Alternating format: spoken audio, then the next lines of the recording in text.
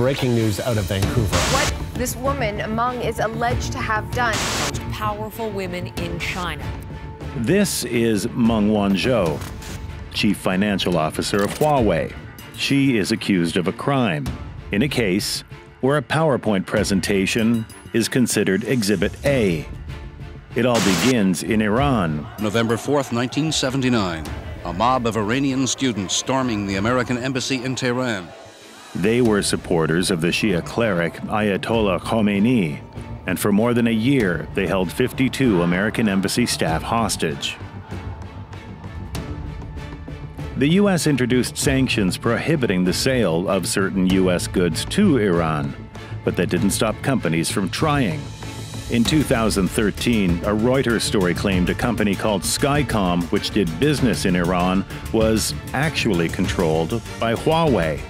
Those stories worried bankers in the United States.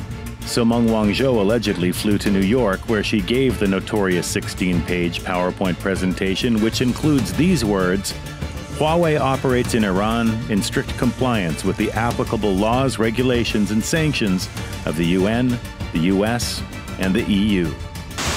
U.S. prosecutors claim that PowerPoint was evidence of a crime because it led the banks into violating the Iran sanctions. Criminal activity alleged in this indictment goes back at least 10 years and goes all the way to the top of the company. So when Meng Wanzhou flew into Vancouver's airport, the U.S. asked Canada to arrest her, and she is now fighting extradition. A battle that will determine where in the world Meng Wanzhou will land next.